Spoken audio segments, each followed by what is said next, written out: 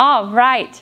Well, today we're going to continue talking about some of the people that were part of the early church. Now, we spent before this series talking about the early church. What does that mean, the early church? What does that mean? Do y'all remember who the church is? Who's the church? God. No, God's not the church. Joe? The people. The people. The people. Just any person, or there's certain people. People that have what? Claire? That's right. People that have put their trust in Jesus to forgive them from sin and are following Jesus are the church. And so we know that Jesus commanded them to go and share the good news. And as they were doing that, and as more people were believing, the church got bigger and bigger and bigger. Well, today we're going to talk about Peter. Everyone say Peter. Peter. And yes, this is Peter, the follower of Jesus, one of the disciples. And Peter is who we're going to talk about today, but also another guy that has kind of a cool name. Are you ready to hear his name? Yes. Everyone say Cornelius. Cornelius.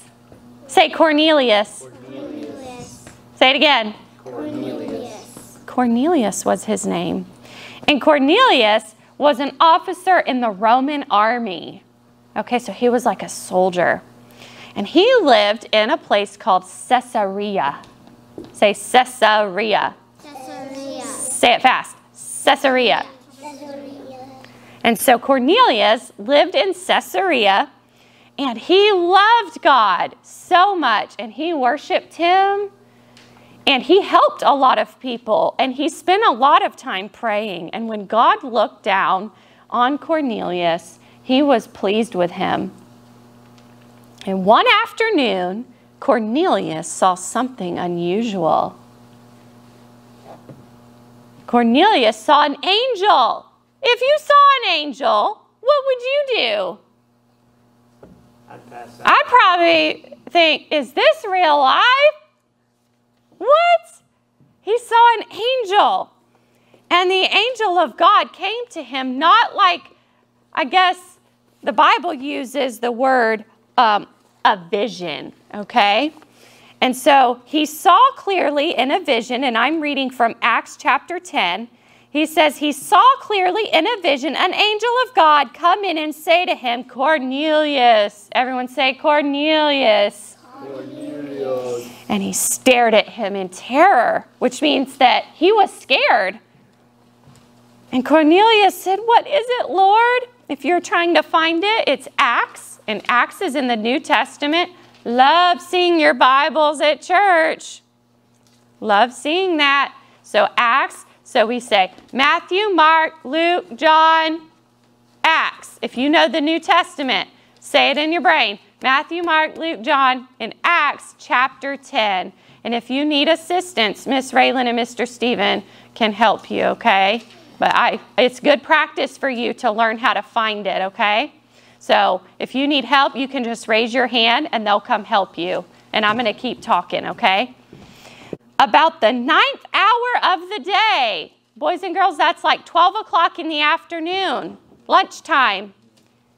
He saw clearly in a vision an angel of God come in and say to him, Cornelius. What's his name? Cornelius. When you go home today and your parents say, what did you learn today? What are you going to tell them? I learned about Cornelius. Corn, eel, like an animal. Cornelius. And he stared at him in terror and said, what is it, Lord? Everyone say that with a scary face. What is it, Lord? And he said to him, your prayers and your alms have ascended as a memorial before God.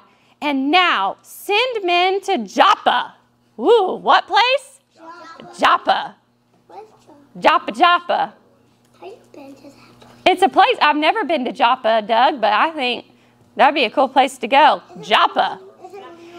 And he says, and now send men to Joppa and bring one Simon who is called what? Look in your Bible. Simon who is called, Claire? Peter. Peter, the disciple of Jesus. He is lodging with one Simon, a tanner, whose house is by the sea. And so the angel told him to go find who? Peter. He told Cornelius, your prayers have been answered. Go send your men to find Peter. And where was Peter? It starts with the letter J, in Joppa. He was in Joppa. And so Cornelius sent 2 of his servants and 1 of his soldiers to where? Joppa. Joppa. And so the next day, the servants and the soldiers were going to the city. And here's Peter. And Peter goes up to the top of the house where he's staying. And when he gets to the top of the house, Peter sees something also very unusual. And I need Miss Raylan and Mr. Stephen to come help me with this. All right? And Mr. Will, if you'll put up the picture. This is what Peter saw when he looked up. He saw something that looked like a sheet. Hold here and here. All right? And inside of the sheet were animals of all kinds. Reptiles, birds, all kinds of animals. So when I count to 3, I want you to yell out any animal. Put one in your brain. Put one in your brain. 1, 2, 3.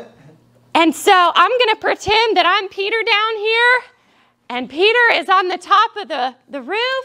And he looks up and he sees this thing that looks like a bed sheet. And on it were all these different animals. Fish, pigs, elephants. Look in the picture on the screen too. Bears. All kinds of animals. All right? And he says, get up, Peter. And so Peter gets up. He says, get up. I'm going to read to you from the Bible what he says next, okay? If you're following along, I'm going to go to verse 12, okay? In it were all kinds of animals and reptiles and birds of the air. And there came a voice to him, rise, Peter, kill and eat. So what was it that he heard? Kill and eat. Well, Peter was kind of hungry. So the timing was just right because he was actually kind of getting hungry. But there was a problem, guys.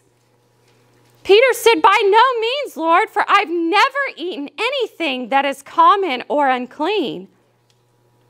What Peter was saying is, God, the way that our people have lived and what we've been taught is that some animals are considered unclean and we should not eat them. And then there are some animals that we are supposed to eat. We are allowed to eat. And that all had to do with their religious, background and their faith, okay? That they were told, you can't eat these animals, but you can eat these animals. And so Peter's saying, I can't do that. And here's what God says, okay? This is what God says to him. And the voice came to him a second time, what God has made clean, do not call common. This happened 3 times. All right? So Mr. Stephen and Miss Raylan, I want you to lift it 3 times. There's 1, and then it happened again, and one more time. Very good. You can put it on the ground. Thank you so much. All right?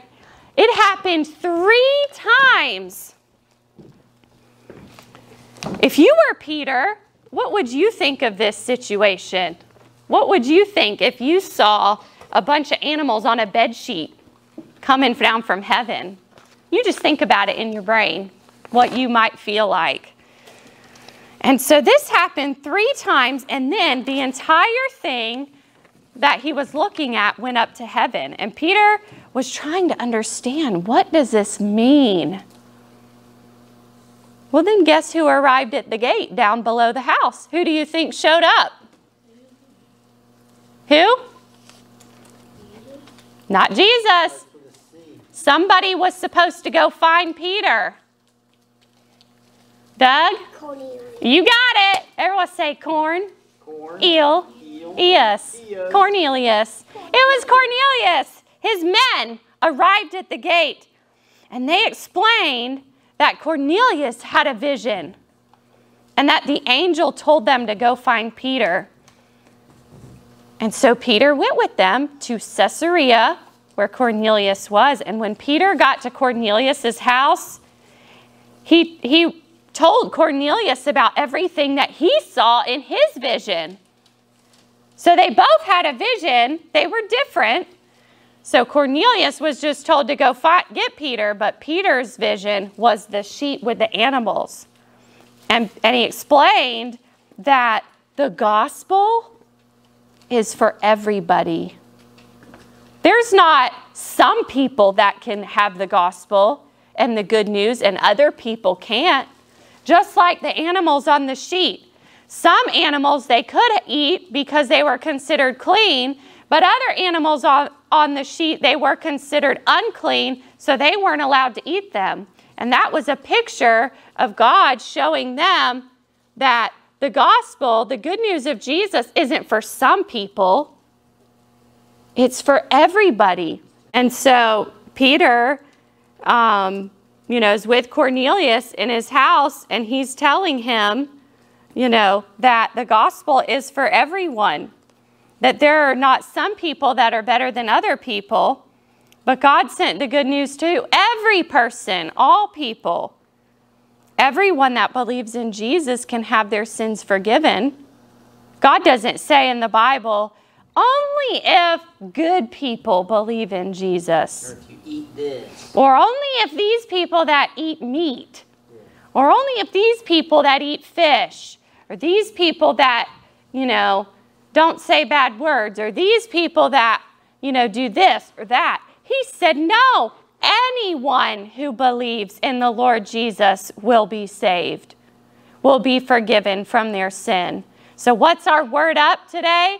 The gospel is for all people. Word up. The gospel is for all people. And as Peter said this to Cornelius, the Holy Spirit, which is part of God, and the Holy Spirit is what comes and lives with believers and helps them to, have God's presence with them and make choices that are right, came and filled the people that heard the message. Not just Jews and Gentiles, because that was the big thing. Jews and Gentiles were different. And so the Jews could do this and the Gentiles could do this and vice versa. And so God was saying, don't let all these barriers, like Mr. Stevens said, keep you from sharing the good news, because it's for everybody. And the Holy Spirit filled all of those that were there. And the Jewish believers that were listening, they were amazed at what had happened. And then Cornelius and his friends, they were baptized. And Peter stayed with them for just a little while. But the challenge for you today that I have and that I want you to talk about in your small group time is that the good news is for everybody, no matter who they are, what they've done, where they came from. The gospel's for everybody, because in the early church, there was division. The Jews and the Gentiles and, all the different rules and all of those things really kept people from hearing. And so through this story, we learned that the gospel's for everybody. And so in your small group time, that's what I want you to talk about as a group. Okay? Well, I'm going to say a prayer. And when I say amen, we'll play the Bible story video next, okay? And then after that, we'll go to our groups. Dear Lord, I thank you so much for this day. I thank you for this reminder that the gospel is for every single person. There are not some people that are worthy of the gospel and others are not. But your message is for every boy, every girl, every man, every woman, for every age, adults and children and teenagers. It's for everyone. And I pray that you would help us to remember that we need to share the good news with anyone, no matter where they are, where they come from, what they've done. Your message is for everybody. Thank you for a message. Thank you for Jesus, the message we get to tell about, that Jesus died on the cross, was buried, came back to life for our sin. And I pray if there's a boy or girl listening today that's not asked you to forgive their sin, they don't know if they're going to go to heaven one day, that you would help them to make that decision so that they can know for sure that they will spend forever with you. Help us all to share the good news with those around us. In your name I pray, amen.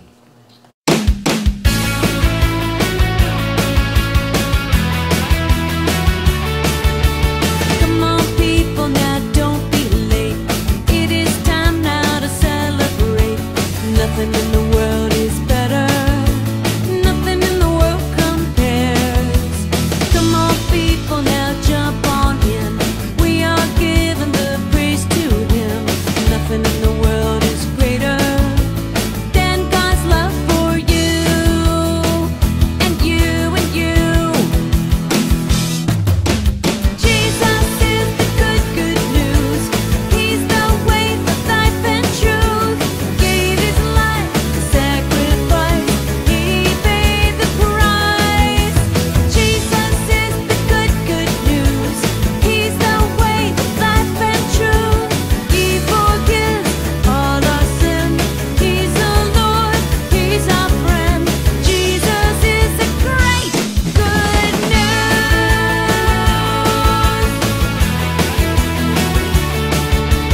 Come on, people, now don't be late. It is time now to celebrate.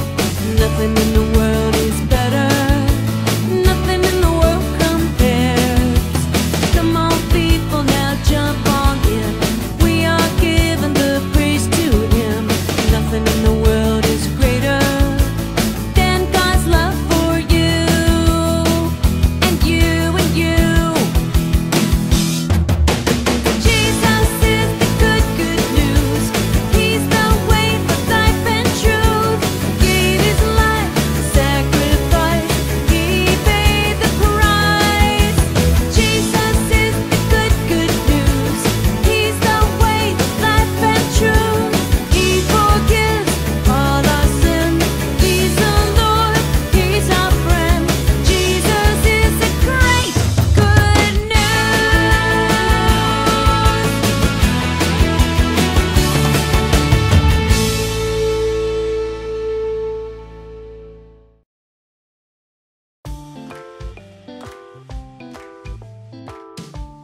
Cornelius was an officer in the Roman army who lived in Caesarea. He and everyone in his house worshiped God. Cornelius helped other people, and he always prayed to God. One afternoon, Cornelius saw an angel of God in a vision which frightened him. The angel said to him, "God has heard your prayers, and He has seen how you help others." Then the angel told Cornelius to send for a man named Peter, who was in the city of Joppa. So Cornelius sent 2 of his servants and 1 soldier to Joppa. The next day, as the servants and the soldier were nearing the city, Peter went up on the roof of the house to pray. Peter saw a vision of something like a large sheet coming down from heaven. In the sheet were all kinds of animals, reptiles, and birds. A voice said to him, "Get up, Peter, kill and eat." "No, Lord," Peter said. "I have never eaten anything that is unclean or not used for food." Again, a voice said to him, "God has made these clean. Do not call them unclean." This happened 3 times, and then the whole thing was taken up into heaven. Peter tried to understand what the vision meant. Then Cornelius' men arrived at the gate.